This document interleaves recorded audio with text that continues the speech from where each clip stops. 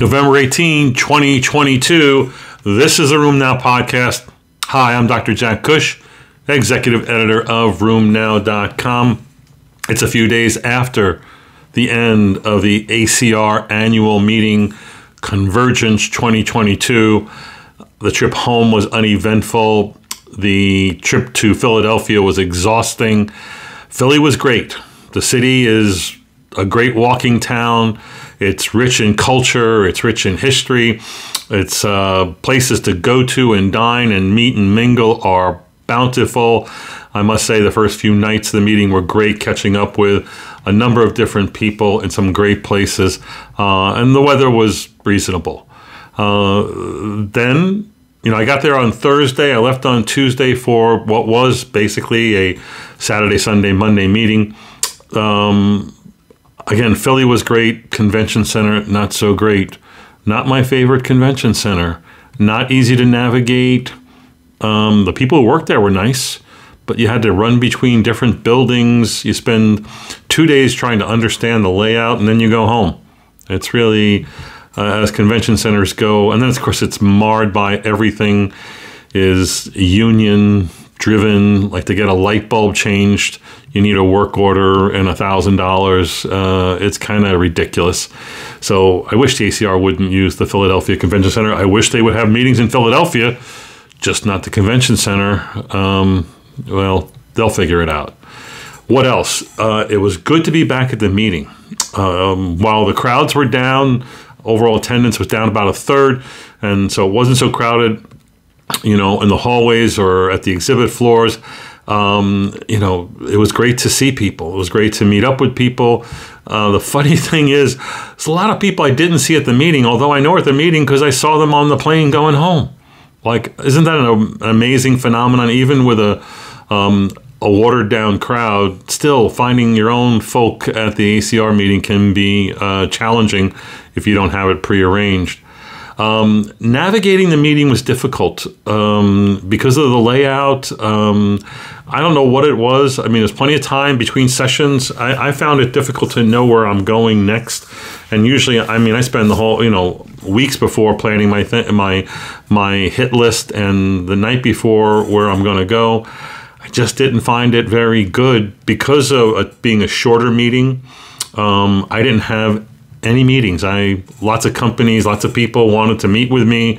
I said, I don't know where I'm going. I don't know what I'm doing. So I had to hold off people and I'm glad I did, because it just wasn't conducive. There were a lot of great things about this meeting. One of my favorites was the year in review that featured Dr. Carol Langford from the Cleveland Clinic and John Varker from Michigan.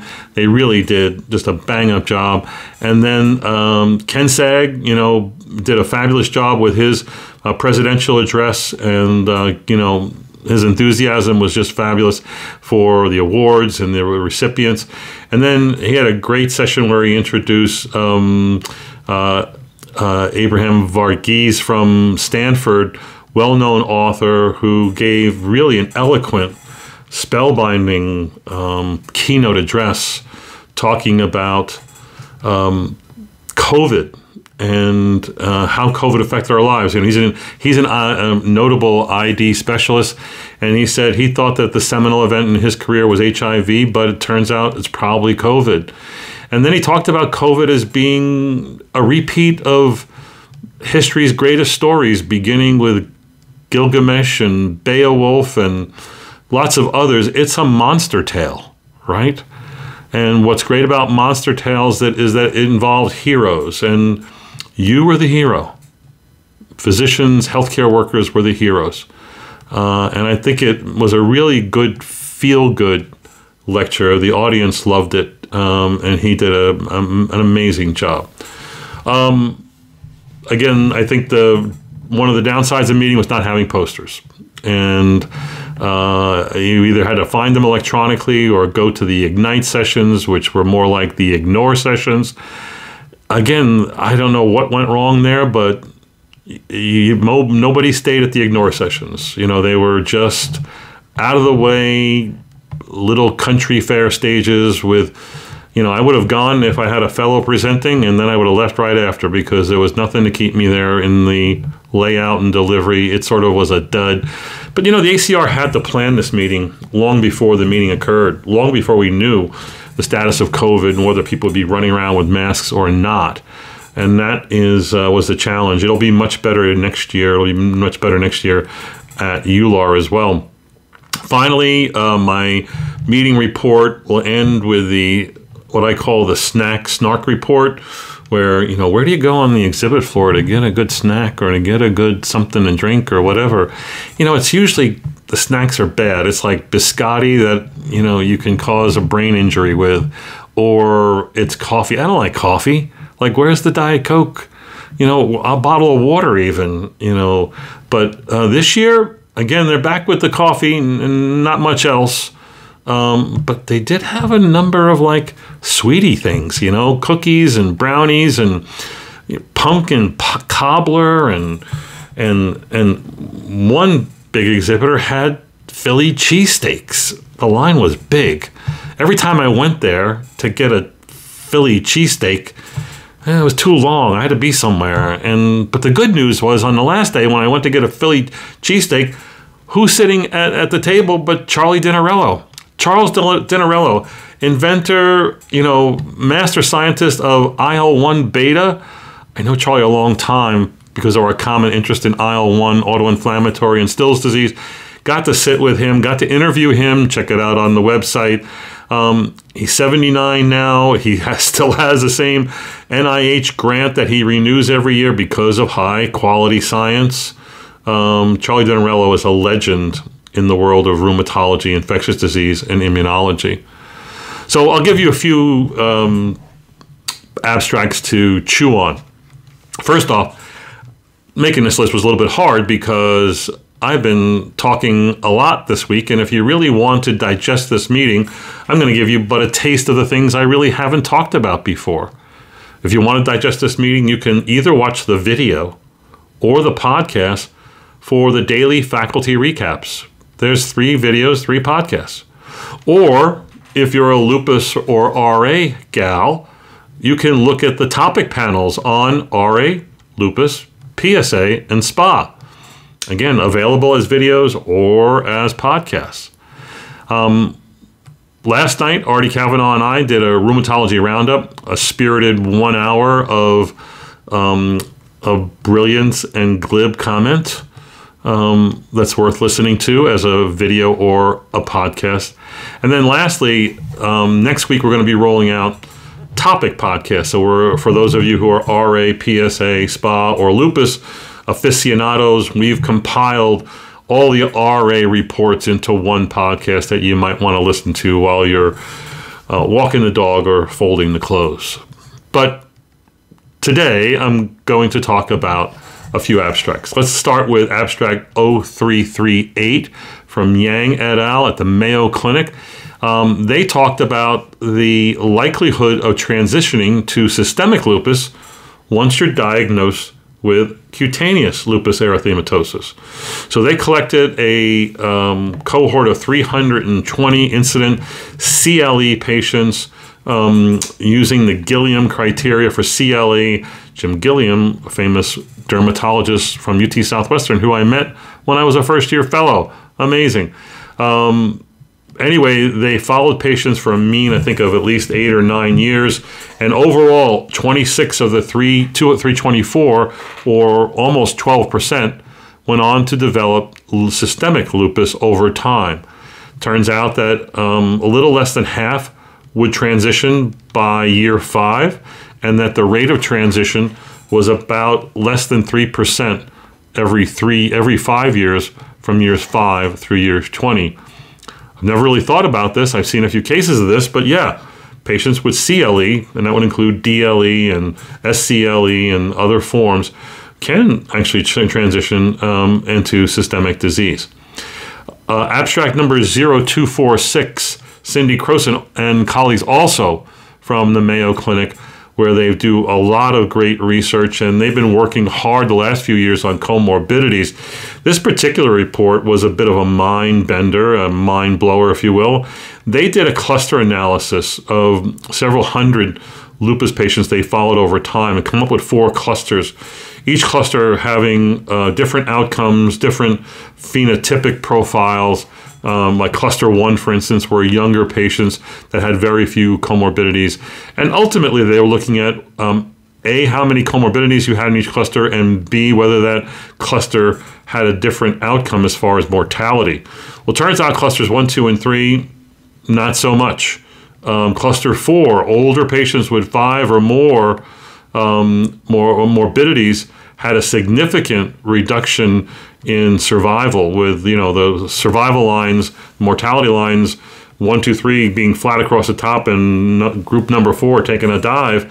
The interesting thing about this particular study, I think almost 60% had over 90%, 92% had 1 or more comorbidities, and that almost I think it was 59% had 5 or more comorbidities. This is a significant change from years past.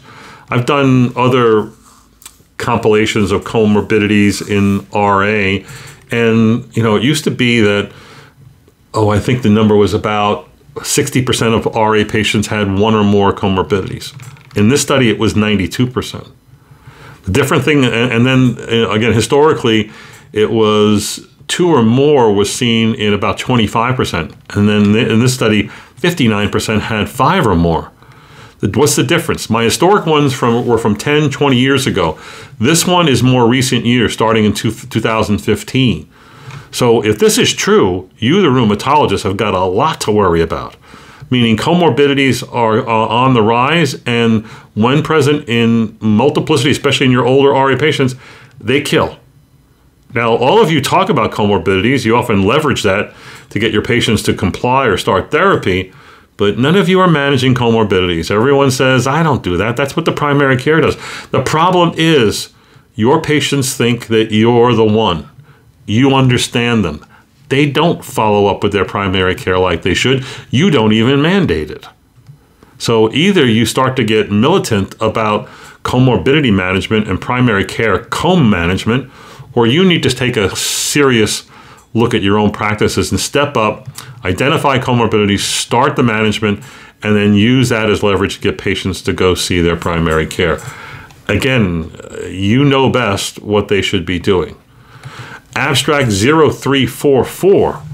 Shivani Garg from the University of Wisconsin had a novel analysis of hydroxychloroquine blood levels and what that meant as far as disease control, and whether there were social determinants as to what happened. Turns out the social determinants were not very important here, but when they looked at hydroxychloroquine levels, they were either less than 500, 750, 1,000, 1,500, more up, above or below.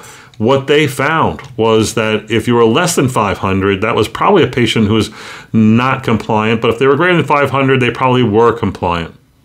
Patients who were at 750 or 1,000 or above, but below 1,500, had at least a 75% lower risk of flares. So that's significant. That's where your therapeutic levels are in this cohort. The worrisome ones were the ones that were over 1,500. They had more toxicity. And then the other interesting part about this analysis was that they looked at blood levels according to renal status. So compared to stage 1 CKD, patients with stage 2 CKD or higher had a 4-fold higher risk of supratherapeutic levels and therefore a risk of toxicity, supratherapeutic being greater than 1,500 nanograms per ml. A really nice, insightful abstract. Abstract number 1604, Kevin Dean and colleagues at the University of Colorado published the long-awaited results of the STOP-RA trial. To me, this is probably what I think was the most important study. At least I was looking forward to this the most, although it turns out to be a negative study. STOP-RA is an intervention in patients who may be at risk of rheumatoid arthritis. They enrolled patients with a high CCP. They didn't have to have symptoms. They just found these patients in all kinds of ways, fairs, relatives, whatnot, and they did not have to have any joint pain, or they did not have to be first-degree relatives. So it's kind of a loose definition of an at-risk individual, although it's CCP, and you'd expect that maybe 20% or more patients might develop disease. If it's a really high titer CCP, maybe 30%. So they actually took about 5 years to enroll this. It was difficult to enroll this study, especially during COVID. They prematurely stopped this trial for futility, because when you randomize the 140 or so patients to either hydroxychloroquine weight dosed or placebo, in the end, a third of patients developed RA, and it didn't matter whether you're on hydroxychloroquine or not. Hydroxychloroquine 34%, placebo 36%, not significant. Hydroxychloroquine does not work in your patients who you think, I don't know, maybe they'll develop something. Let me give them something safe, something that works. Well, in this scenario, not so much. Hydroxychloroquine would not be recommended. There were a number of different studies about early RA and preclinical RA. Listen to other podcasts and videos for more discussion of that. Abstract number 1117 was a phase 2 study of deucravacitinib, the TYK2 inhibitor, against placebo in patients with active SLE. So they had, as a 48-week phase 2 study, 363 autoantibody positive patients who were active with a SLEDAI of 6 or greater, randomized to either receive the deucravacitinib 3 BID, 6 milligrams BID, or 12 milligrams once a day, or placebo. And at 32 weeks, deucravacitinib 3 milligrams BID and 6 milligrams BID were significantly higher than placebo. Placebo response about 35-37%. The deucravacitinib 3 milligrams BID about 60%, a little less. These results were maintained out to week 48. There were no particular adverse events of interest. There were no venous thromboembolic events. This is phase 2. Lupus studies look great in phase 2. Let's hope it looks great in phase 3, which is currently underway. Lastly, abstract number L12, late breaker number 12, looked at first-line anakinra, the IL-1 receptor antagonist, in patients with systemic JIA. I like this because, as you know, earlier this year, the ACR guidelines came out with recommendations on treating systemic JIA, saying that someone who's newly diagnosed and active with systemic JIA, it's okay to use a cytokine inhibitor, IL-1 or IL-6. In this uncontrolled open-label study that collected data on 65 patients, 60 of them got anakinra first, and then 5 of them got anakinra after some steroids. And in the end, the outcomes here are excellent. At 6 months, 72% achieved a complete response, meaning no disease activity and off of steroids. And that was maintained out to 12 months. I think the number was 68%. So no new side effects or whatnot. An interesting sub-study within this study was to look at whether they could identify those kids who developed this systemic JIA-associated interstitial lung disease. As you know, that's been reported. It's somewhat uncommon, if not rare. It's thought to be maybe an allergic reaction of the DRESS type to this biologic, and there's some indication it may be restricted to a certain HLA group. So they did HLA genotyping, specifically looking for HLA-DR beta-1 1501. Turns out that the genotyping had no impact on A, disease outcomes or predicting disease outcomes, B, identifying people who were going to develop this interstitial lung disease. There was only one case out of the 15 cases who were HLA-DR beta-1 1501. There's only one case suggesting it really doesn't have utility. But again, the takeaway here of value is that first-line IL-1 inhibition looks really good in kids with systemic JIA. Hope you enjoyed ACR as much as I did. We're looking forward to going again next year in San Diego. and also in EULAR, which is coming up in June in Milan. But we'll be back next week with another podcast for you. Take care.